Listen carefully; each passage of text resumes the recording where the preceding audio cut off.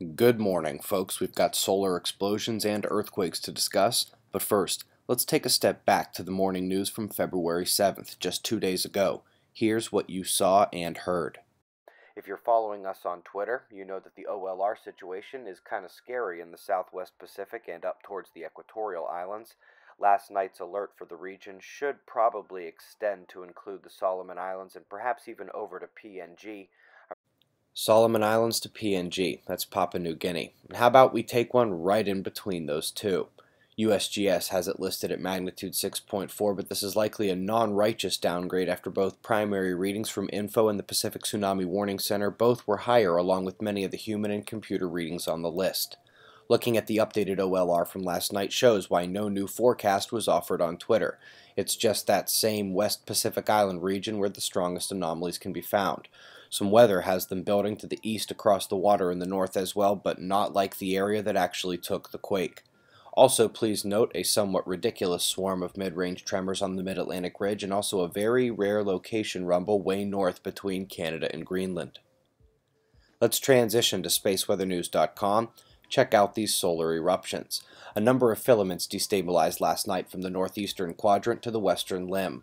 None of the eruptions appear to be Earth-directed, but they clearly present significant heliospheric disruptions, as can be seen on SOHO-LASCO coronagraphs there. Despite the filaments releasing, the Earth-facing quiet effect has kept them away from our trajectory, along with the solar flaring remaining ultra-low on the disk. Looking at the sunspots, we can see that they're not entirely pitiful in magnetic character, just in their X-ray output. Departing spots still delta in the south as those two groups begin departing on the right. The incoming group up north to the left is now beginning to declare Delta Canada C in the center of it, between the largest umbras of the active region.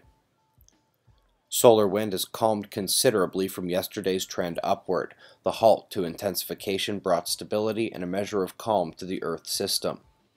In the news today, we see Dr. Phillips' cosmic ray update continuing to demonstrate the increase of those cosmic rays here at Earth, up 10% in just 1 year. It's probably more than sunspot driven, screaming magnetosphere.